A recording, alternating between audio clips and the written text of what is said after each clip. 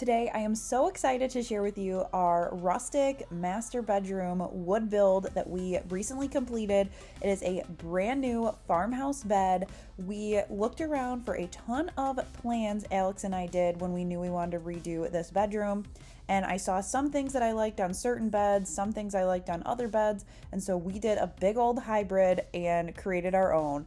So come along with us today as we build our brand new bed. I've got all the plans and all the details for you so you can also create it yourself. So let's get started.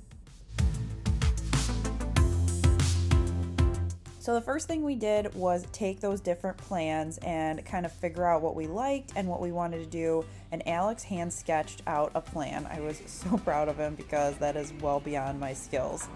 Then we headed to Menards to get some lumber. Now, we have a Home Depot close to us as well as a Menards. If you're in the Midwest, I would suggest going to Menards. Look at this huge lumber yard. This is not in a huge town. This is the one that's closest to our house, and their prices are great. They've got 3 different levels of wood, so you can get the standard, there's like an intermediate, and then a super nice board.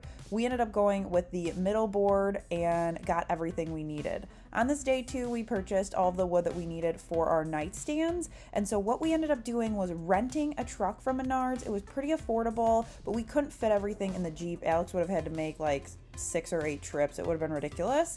And some of the 10-foot ones we can't even fit in the Jeep. So I would recommend looking into renting a truck if you're doing large builds.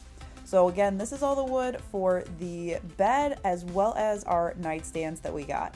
Now, I've got a full shopping list for you over in the free plans over on my blog, so click the link in the description. It will let you know everything we bought, all of the cuts, images, graphics, illustrations, all of the things. I'm pretty proud of this file, so head over and check it out if you want to make this for yourself. All of the nitty-gritty details will be in that. So once we got our wood home, it was time to start cutting. So the first thing Alex cut were these huge 4x4 posts. These are going to be the main pieces of this bed. They are going to be 2 anchors of the headboard and then 2 anchors of the footboard. Now we have a 7.5-inch Ryobi saw, so we had to do a little bit of kind of finagling and flipping it around, but we were able to cut almost halfway through and then Alex flipped it around.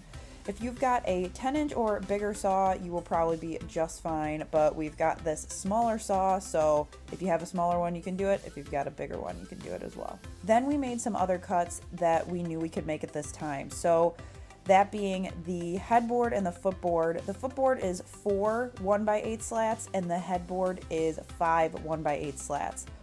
The width of all of them are exactly the same, so we did 76 inches across and measured all of those. So in total, we needed 9 of those pieces at 76 inches, and so Alex went through and gave all of those a cut. Now, some of the other measurements you're definitely going to want to make as you go instead of cutting right at the beginning. Things like trim and other things that are dependent on the other cuts, just because you don't want to cut and then have to cut again. So I would suggest when you start, just cut your 4x4s as well as your 1x8s, and then you can start assembling and measure from there. So to create the headboard and footboard, we took those 1x8s and used pocket holes and pocket hole screws to attach them.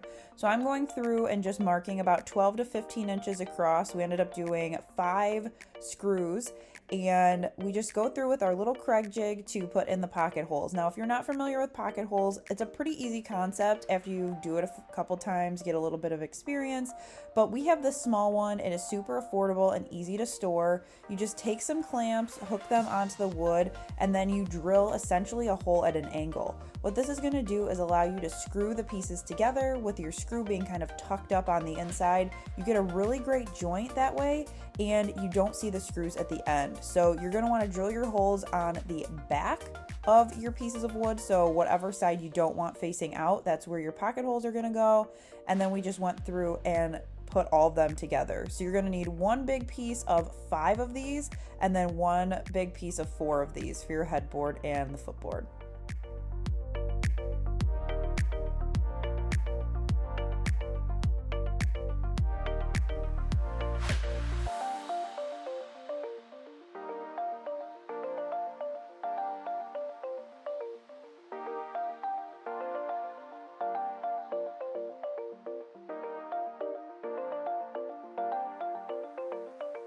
Once the headboard and the footboard was assembled, then it was time to sand like crazy to make sure everything was flat, especially because it's off-the-shelf lumber. So Alex went through with our Ryobi orbital sander and sanded it all down.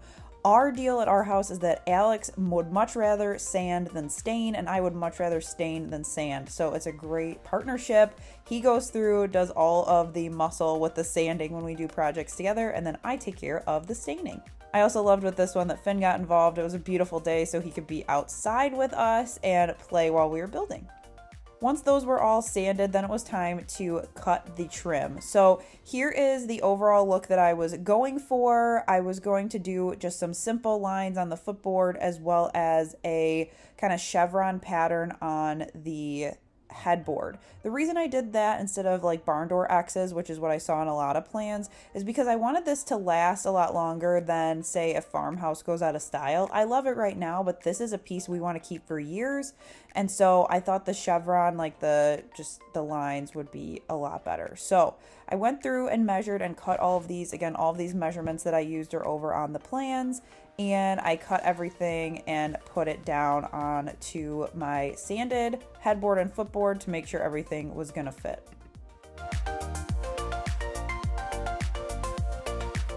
So here's the headboard and the footboard, and then the last step was to cut and add those diagonal pieces.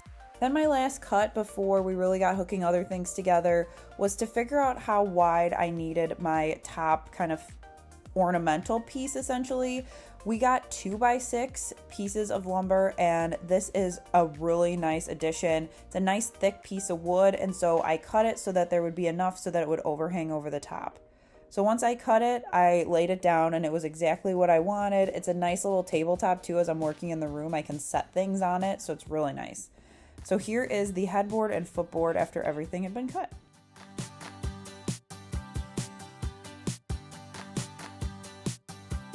The last thing to cut was a piece of 1x12, and this is so we can cover up the 2x4s that we're going to be using in a little bit to actually hold the bed up. So that's what's going to be doing a lot of the work. We cut the 1x12 with this little Craig adapter that we got for our handsaw, just because our chop saw will not cut this big of wood. I really like this, so does Alex. I would definitely recommend it if you don't have a big saw, so I will link that down below if you're interested. Then he went through and sanded all of those as well as the two 1x12s so that everything was ready to be stained. Then I got pulled in off the bench to go to work with the wood stain. Now I did everything in our bedroom this Briar Smoke by Varathane, and I really like it. A lot of the stuff in our house is Dark Walnut by Minwax, which I also love, but I wanted something that we could put on everything in the room so that it all looked like a completed bedroom set. And this Briar Smoke has a little bit of warmth to it, and with our walls in that room being gray, I wanted it to have a little bit of a gray tint with warmth, and that's what I found in this stain. So I went through and had a staining party. And then once all the stain was dry, I went through and gave everything a really good 2 coats of this polyurethane from Varathane. This says it's only 1 coat. I did 2 because I knew that this was going to be a used piece. I wanted to be able to spray it down and wipe it down and not have to worry about anything getting into the wood. We let that fully dry overnight, and then it was time to assemble our pieces. So the first thing is using a nail gun, we added back on all of that trim that we originally cut and stained. We made sure to use a measuring tape as well as a speed square to make sure everything was centered.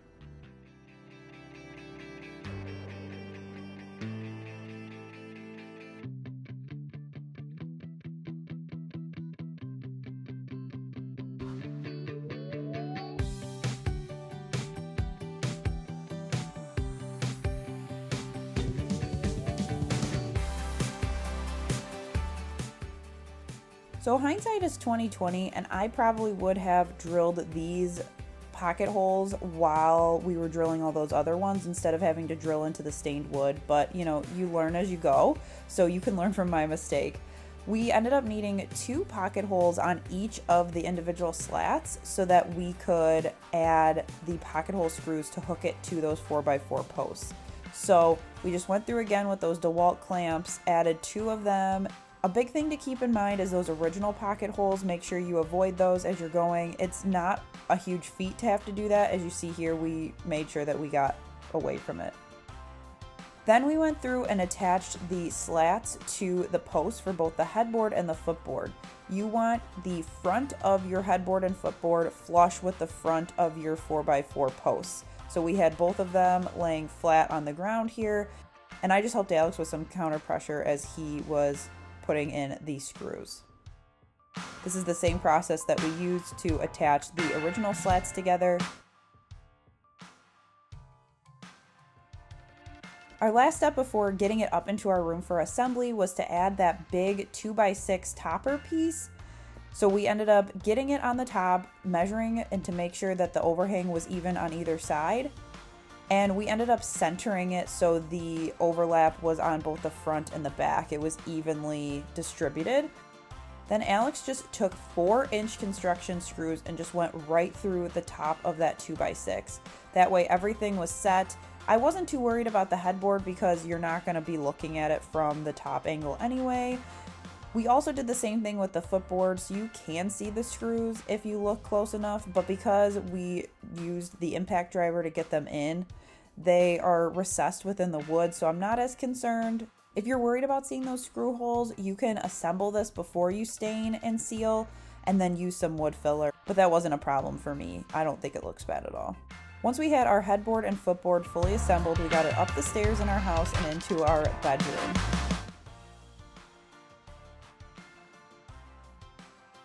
Then it was time to take the 2x4s and really assemble this bed. So Alex marked where everything needed to go. It was 7 inches up from the bottom of the footboard. He took a 2x4 that was cut to 83.5 inches and used some more of those 4-inch construction screws to hook the 2x4 flush on the inside of the bed. While doing this, he added 2 pilot holes just to make sure that the screw went in correctly and that it didn't split the wood.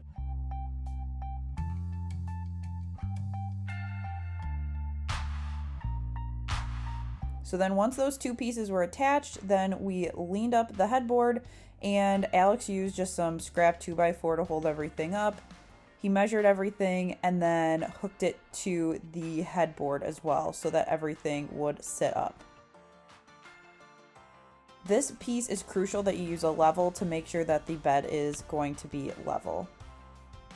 When you hook it to the back of your headboard, make sure that you leave just enough room so that you can hook another 2x4 behind to the 4x4 post, which you'll see in a minute. That ended up being just about 2 inches or so. And here is what that 2x4 looks like when it's hooked to the bed. Then the last step to create this outline of your bed is to take another 2x4. This one is going to be 77 inches approximately in width. This is one of those you're going to want to measure after you get your sides on. And Alex got it to fit in there snug. Then we just took some pocket hole screws and screwed it into those posts so everything was nice and rigid.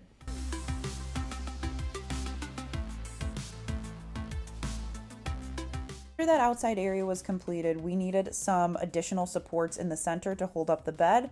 So Alex took 4 pieces of 2x4 that was cut to 7 inches and used some more screws to hook it to longer 2x4s. Those longer ones are the same length as the outside pieces, so 83.5. And once those were screwed in, those little legs that he's adding here, then it made it a lot easier for it to sit up and not have all the weight be on a suspended piece of wood. So those little 7-inch pieces will take a little bit of the weight and help disperse it across the bed. Then he got everything aligned equidistant across the bed and then went in with some more of those 4-inch screws to hook it together. For the headboard, he went directly through the back of that 2x4 piece, and then for the front, he went directly through the footboard. Again, if you're worried about seeing the screws, you could definitely add an additional piece of trim on the bottom. It's so low, I really don't even see it and can't even tell, but again, it depends on how you want it finished. So here is what that will look like when it's finished. Then the last step is to take the additional 8 2x4s that are cut to the 77 inches for width and get them aligned equidistant across your bed. This is going to create an area where your mattress and box spring can go. Then to attach them, we drilled pocket holes, 2 per piece per side. So here Alex is doing 2 per piece of wood on his side, and then I did 2 per my side.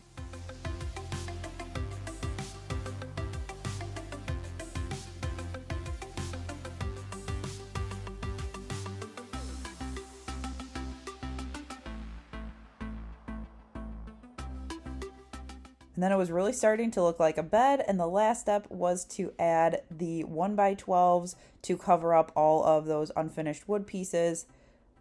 They fit in really snug. Then Alex took these metal brackets, also from Menards, they're just little 1-inch ones, and added them with screws so that it was hooked to the 4x4 posts.